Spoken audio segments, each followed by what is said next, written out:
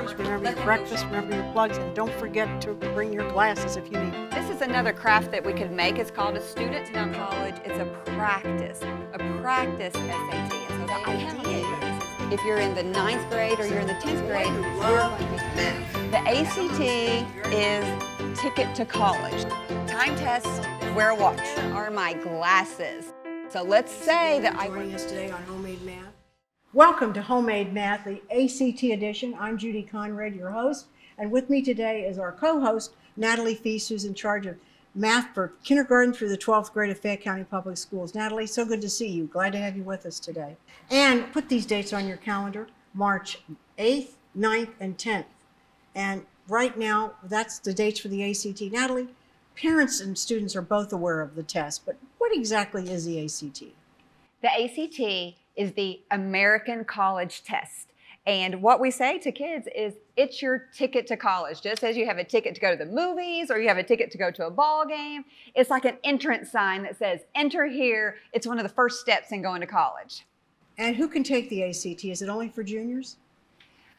This year for the state of Kentucky, during the second week in March, there are dates that every junior in the state of Kentucky will be taking the ACT. In Fayette County Public Schools, in addition to juniors, our sophomores will be taking the ACT. So a lot of kids during the second week in March, put that on your calendar, Homemade Math, that will be taking the ACT. Well, now, are there any changes this year because of COVID? Because after all, we know that, it might be, is the test any different than when parents took it, or is it the same test, or what? The big change with ACT due to COVID protocols is that now students can take the ACT on a computer, on their Chromebook at a school, or students can take that pencil and paper. It's up to the school to decide. The state of Kentucky says you can decide for school to decide whether that will be a test on a computer or a test pencil paper. What about the fact we talked about a window, and I think we got a hint of what that window is. What do we mean by the window for the ACT this year? This is a new COVID change, Judi. I just thought about that. That's a new change because in the past, you'll remember, on one day at the same time, every student took the ACT in Fayette County at the same time.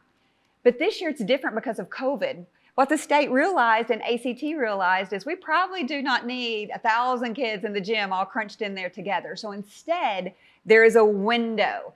So sometime either March 8th, March 9th, or March 10th, our schools will decide when it's safe for those kids to take the ACT in a socially distanced setting. So that's what's so important for parents and for kids to say to their teachers and look on the websites and call the counselors and say, when will we be taking the ACT at our school?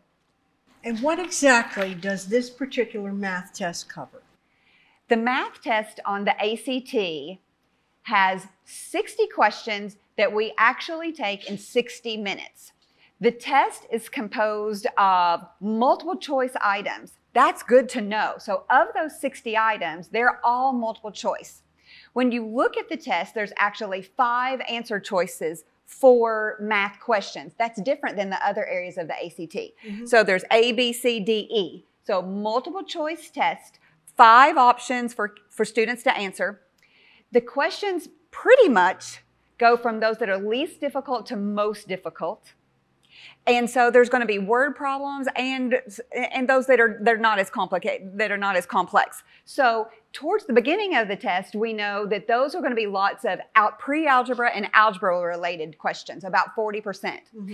The second part of the test has geometry, coordinate geometry questions, about 40%. There's about 15% of the ACT that focuses on those skills in Algebra 2, and then there's 4 questions that are pre-calculus in nature that have to do with trigonometry, for example. Well, now, for instance, if the early part of the test, it kind of graduates up with the skill level. So, can I do them? Do I have to put everything on the paper, or can I do some in my head, or what do you do in that situation? Some of the easier questions. How do I handle that if I'm a student? What kids know about the ACT is it's a time test. Kids hardly finish. Like you think, oh, I get 60 minutes to do 60 questions. No way. Like you have to work very quickly to get through the test. If you don't finish the test, you do need to guess. And so kids are very strategic about choosing the same answer. But when we're doing the test at the very beginning, you want to go quickly. So doing questions in your head, that's smart, but you want to be careful when you do that. So for example, I brought us a typical question that was a released item. It's a question that kids would probably do in their head. What rational number is halfway between 1/5 and 1/3? You might think, look at that it would be 1/4. That's a common error because when you actually put that in your calculator, the answer was D. So sometimes you do the question in your head because you're going quickly. But let's use your calculator is your friend. So use the calculator, use pencil, paper, use your notes to make sure that what you're doing quickly in your head, which is a great skill, but make sure those answers are correct when we choose them. Now, do they provide you with a formula sheet, or do you, or provide formulas that are needed to help solve a problem, or are you pretty much on your own? This is important for kids and parents to know, and for teachers to know.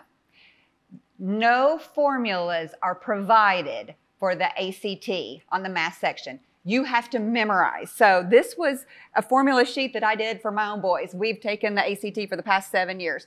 There's approximately 75 different formulas that could be on the test. So a great strategy immediately is to realize there are no formulas provided. So we have to memorize those. So let's go back to things we learned in middle school, Algebra 1, geometry. And remember, there's approximately 10 area formulas. There are 6 formulas with volume, sum of interior angles of a polygon, distance formula, midpoint formula, Pythagorean theorem. I mean, there are so many different formulas. Let's practice those. That's a great reminder. Why is the math score so crucial? We get this question all the time, but it bears repeating. Why is it so crucial for parents and students? When you go to college, you actually send 2 scores to colleges. You send your composite, which is an overall score. That's a composite. You send the composite. And then you also send your math score. So when you send scores to colleges, 2 scores get sent. The composite overall, which might be a super score, and your math score. Now, with COVID, there's some schools that advertise the ACT scores are test optional, and but even if you don't submit all the scores, you've got to get your math scores in there. So what are we talking about when we mean test optional, and what's the math connection there? So that's something new with COVID as well, is test optional. We never had test optional, but if you think back to 2020, 2021, ACT went through a time that they were not giving tests. For example, my son went through the class of 21 had a hard time getting that ACT in. So colleges had to react and say, we're now score optional. So you can be accepted at a college without an ACT score. But listen, this is where we're just shouting up and down. You can submit scores. You need to submit your math score. Otherwise, you've got to take a placement exam. So I went to EKU, for example, advertises their test optional. But there on the web page, when you first log on to go to EKU, there's a big asterisk that says you must submit scores or you're going to have a placement exam whenever you come here to take classes. Same for BCTC. I went to their website. They say, well, if you do not have an ACT math score, then we're going to have you either maybe take the Coyote, you're going to take an EdReady diagnostic. Same for EKU. They have different tests that you have to go and take. A math test. Why would we do that? Let's do so great on this ACT right now. That score will be submitted, and then you're ready to take a credit-bearing college class.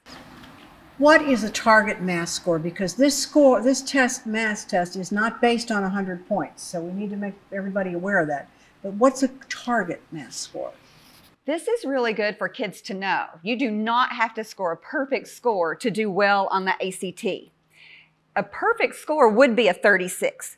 Remember we talked about this, Judy, at the beginning. Right. There are 60 items that you take in 60 minutes. So if you get all 60 items correct, then you score 36. That's very rare. Our target score, this is what you were referring to, is a 22. Look at this. This is so great for kids and parents.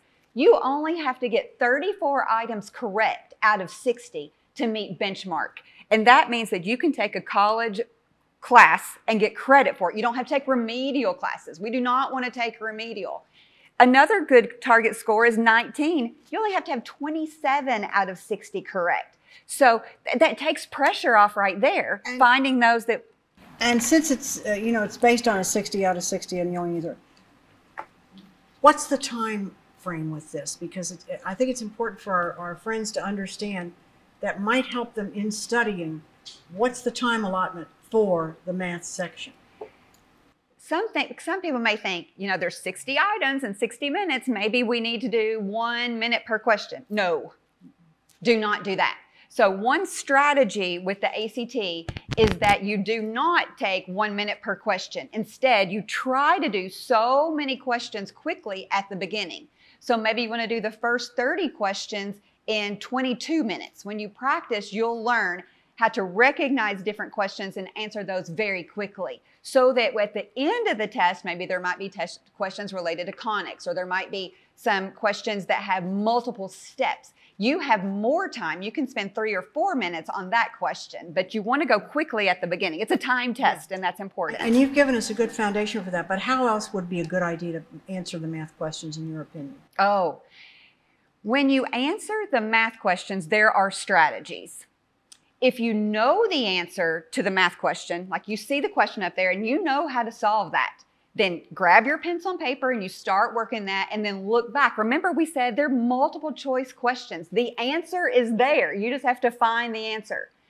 If you know how to work the problem, work it, and then look back and find the answer. But if you're not sure how to work the problem, the answer is provided. Choose one. I recommend you choose that third answer, and let's substitute that back into the problem. Then if it works, great, that was the answer. And if it was too high, then you know the answer was A or B. If it's too low, you know it's C or D, because here's another hint on the ACT.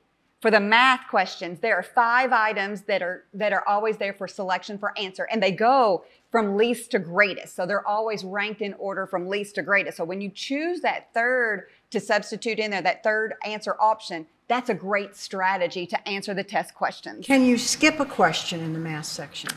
Okay, so can you skip a question? You never want to leave an item blank. You never want to leave one blank. You answer. There's no penalty for guessing, so answer every question. But if you know that there's a question that you do not know how to do, it has to do with trig functions, and you didn't remember SOHCAHTOA, skip it. You can make a little note. You can say, number 17, I need to go back and check that. But make a best guess and then move on. Don't spend a lot of time on a question that you don't know how to answer, because the next one, or maybe 5 down, you'll know how to do those. How long should you spend on a question, in your opinion? That really depends on the question, because some questions you might have a stem and they might have 5 different questions that go back up and refer to that graph. And then other times it might just say, hey, put these fractions in order from least to greatest. So it really does depend. What are some of the errors that math students could make that maybe we can give them some suggestions to that they might avoid? The greatest error when kids take the math test is that they don't answer the question. So your finger is trace up there on the computer screen, or trace in your booklet, find the question. I brought one off of a test booklet that I had just practiced with, and it said, the kids might think there's given 2 equations and they might solve for x. But look here, it says solve what is xy. And down here it said I need the answer in ascending order. So they may know the answer, but it wasn't printed the correct way. So you have to read the question. The most common error is to not answer the question, because sometimes they trick you up. Here's another example. There's a graph, and the graph may be represented in centimeters, but that question will say, what is the answer in meters? So make sure to answer the question at all times. So basically, be careful when you read the question. Answer the question carefully. Yes. Can you use a calculator on the math test? Okay, this is where the ACT, they're very open about this. They advertise it. They have blinking lights that say, not only can you use a calculator, you must use a calculator. And you must have your own. That's a new COVID protocol. Every student has to have their own handheld. So there are calculators that are allowed. Any calculator that we use at school, that's a legal calculator. For parents at home, for homemade math, Your child's going to need a calculator. They know which ones they love. Some kids love their fraction calculator and they want to bring that. They're about $20 and parents buy fraction calculators for their kids. But teachers have calculators you may borrow. Librarians have calculators you can borrow. I'll be honest, we do not have enough calculators for every child to have their own. So bringing yours from home, super important, but you must have a calculator. Should they check on the calculator that they can get before the ACT, though? Don't wait till you get to the room to assume they're going to be in there, right? Absolutely. You need to check know that that ahead of time. You've got to check that out ahead of time. Make sure the calculator you have to take the ACT with is one you're comfortable with. You know where the square root key is. You know where the probability key is, that you know your calculator. If a teacher brings you a calculator, let's say you go to sit down and you don't have one, you're like, excuse me, I need a calculator at the very last second. They may bring you one that you're not used to using, and that's not going to be of great help. You want a calculator that you're used to using. So if you can bring one or borrow one with you on test day, super important. And don't forget extra batteries, right? Don't assume. Always bring an extra set of batteries for your calculator because you can't get up and leave the room. And, am I correct? So you want to bring an extra set of calculators. Make sure, not batteries, not calculators. Bring an extra set of, or you might want to bring an extra set of calculators too. But bring an extra set of batteries. Well, if they do have 2 calculators at home, I could bring one for my friend. You know, that's a great strategy. So that would be very helpful. Now, I've heard some people say you don't need a handheld calculator if you're taking the ACT online, that there's ways you can get help with that. Something called Desmos. Can you explain what Desmos is for us? Okay. So this is something new, and it's a terrible misconception because some people have said, oh, if you're taking the ACT on your Chromebook, just use the calculator on your Chromebook. There is a calculator on the ACT, but perhaps you're not used to using that calculator, and it does take time to find the calculator, and then you have to pull up on the computer the Desmos calculator, which may or may not be the same one that you're used to using. It might be a scientific, it might be, and you're looking for keys. We don't have time for that. So the ACT company says we give access. If you're a sophomore and you're going to take the ACT on your computer, you still have your handheld calculator because it's a time test, fast. You're reading the question on the screen. You're typing at the other hand. You're writing. It's fast. You got to work together all the time. So you must have a handheld no matter if you're taking the ACT on the computer or pencil paper. As we walk over to our next segment, let me ask you another question about what raises a math score, and how can they tips for parents to help them raise that math score? Sure. So the question is, what raises a math score, and are there specific tips? Absolutely, there are tips for raising a math score, and one of those is that we need to take a practice test. And there are books that have practice tests, and there's practice tests online that we can do with our children at home that they can do themselves. What we know is this: 2 questions correct raises an ACT math score 1 point. Okay, so let's say that again. If you get 2 additional test questions correct, then your score will go up 1 point. That's huge. That's really important. It really is. Now remember, you can take the ACT again. So if you take the ACT a second time, 60% of the kids raise their score. But if you're trying to raise your score, you want to take a practice test. Take a practice test. I found these when I went, you can go to the counseling office and they'll give you a practice test. I walked into the Lafayette counseling office last week, literally walked in the door, and right there on the left-hand side, there was a big stack of these, and I grabbed one. They're free. Raising your score, remember the ACT is money. It's money to go to college. They add that money to your Keys account. They say, Judy, you scored a 26. This money, this is going to go for your books for college. So ACT is money. When you practice, you can practice with books that you can borrow from your library. You can buy them at half-price books. To improve a score, you need to take a test. So inside that test booklet, this is the book I got from my counselor, but you can get one from your counselor, or you can print them online on the ACT website. To improve a score, take a practice test. So you can see this is where I had my son go through, and he wrote out his choices. In the back of these test booklets, guess what? The answers are there. How you improve your test score is find out what you don't know how to do and learn how to do it. If you say, Ms. Feese, it's just too much to work all that out, I don't have time. Look what else I did just last night before we were getting ready to tape today. I went through the test, and every time I saw, remember, a test question that had to do with math, I didn't solve it, but I wrote down what did that have to do with. Well, it had to do with matrix addition. It had to do with mean. It had to do with a median. They weren't in order when we had to do the median. It had to do with percent increase. I wrote those down because now guess what I'm going to do? When I can't remember the formula for surface area of a rectangular prism, I'm going to go back and learn it. Isn't that good? Yeah, so absolutely practice to raise your score. A lot of these books are really available. You can find them in not just bookstores, but friends have them, or check out and get one of these and look at it. You've got time. The test isn't until March. Now's the time to be doing this. Now, what do we want to do on test day? Because it's very important. We got to start with the first thing in the morning, and for those who may not like breakfast, let's talk about that first because it's extremely important. Well, we brought food just to remind our parents because this is homemade math, and parents will say, Judy, Natalie, what can I do to help my child? On ACT day, remember it's going to be in that second week in March, that testing window. We're going to find out from our school our exact date. Eat breakfast. Judy, what you said, some kids will be like, I'm too cool for breakfast, Miss Feese. Like, I don't have breakfast. I don't need breakfast. I'm not hungry. Why is breakfast so important, Natalie? Tell them how long the test is. You've got over 200 items in over 3.5 hours. It's a 4-hour battery. It's a 4-hour battery. If you don't, you need, even if you normally don't eat breakfast, and well, we've got some great things to share up here. If you don't have the conventional breakfast, eat something. I did. I brought, remember, I mean, it's something as simple as making those little packets of oatmeal. That'll stick with you. I got applesauce in a cup. Even if it's a Nutri-Grain bars, or maybe parents will be like, I can make muffins that day, baking it, whatever it happens to be. Eat breakfast that morning. So on the way to school, make sure, we get to school early on that test day and have a great breakfast. Now, on the day of the test, what can I bring? What can I not bring? Okay.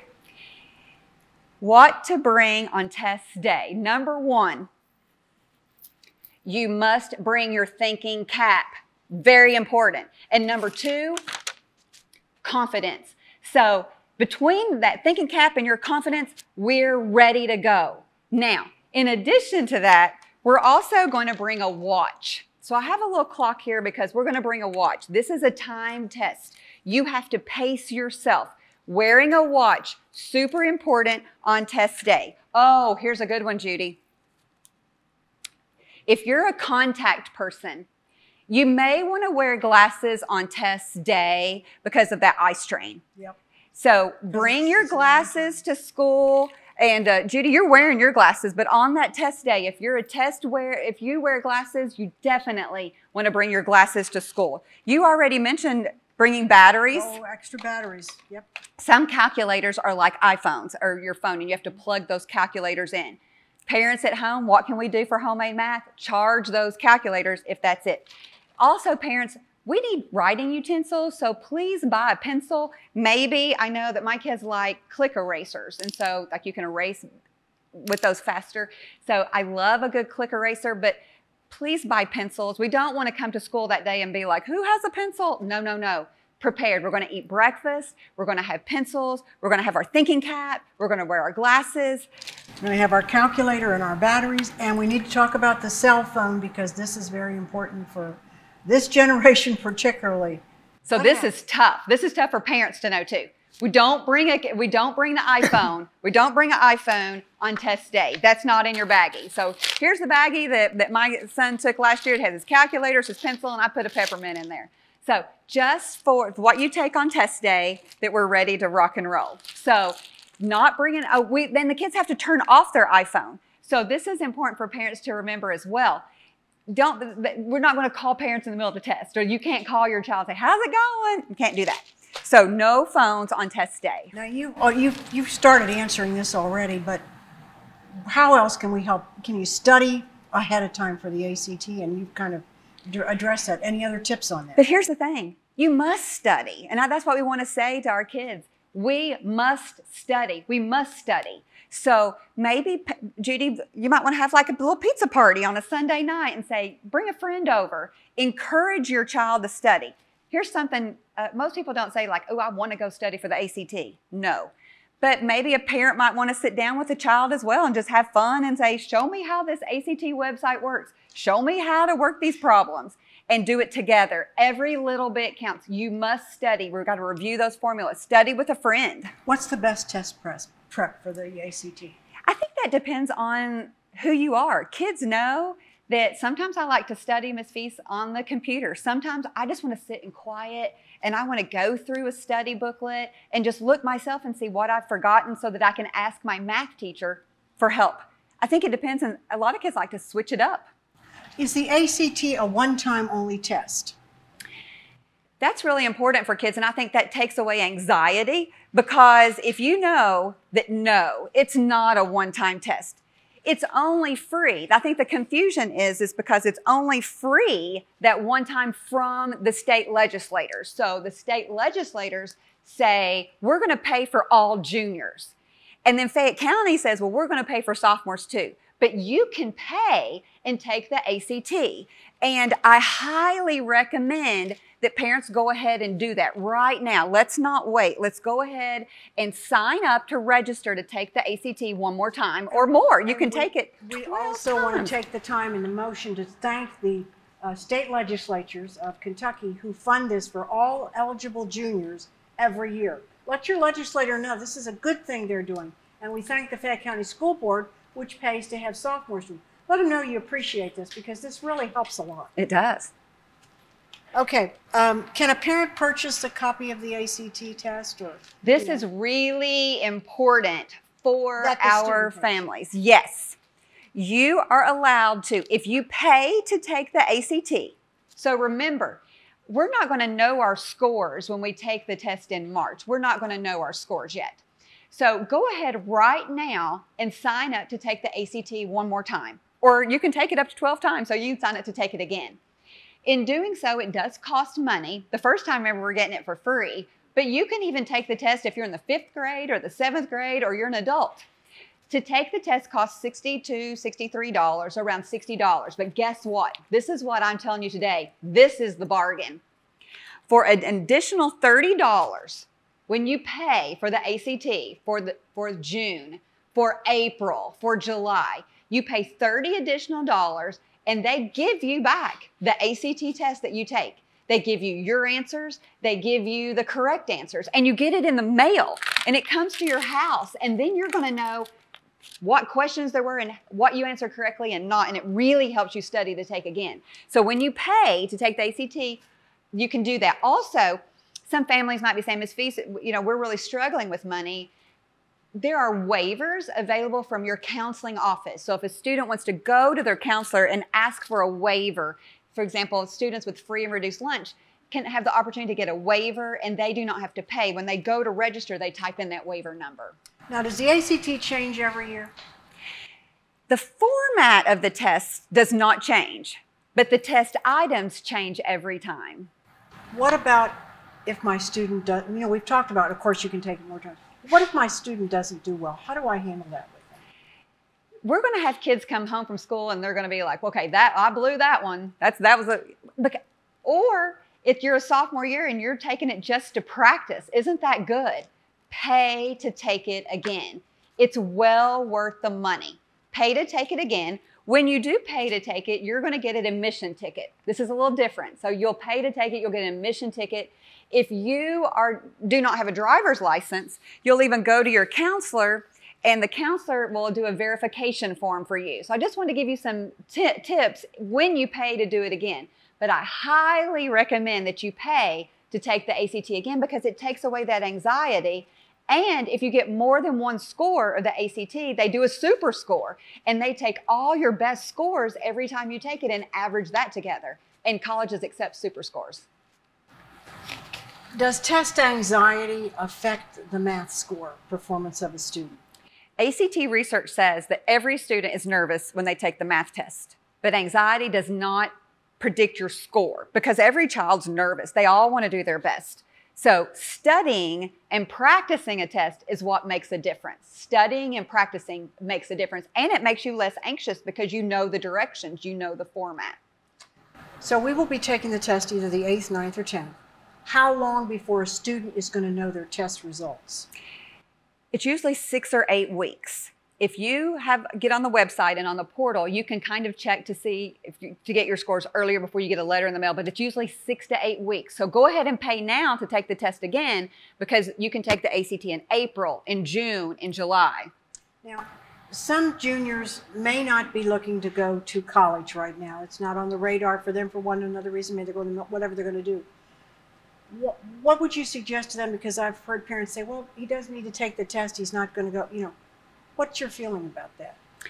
Your ACT score stays with you for the rest of your life. So you may think, kids may say, Miss Feese, I'm not going to college. Guess what? You may change your mind 4 years from now, or when you're 25 or when you're 35, you may want to go to college and your ACT score is still there.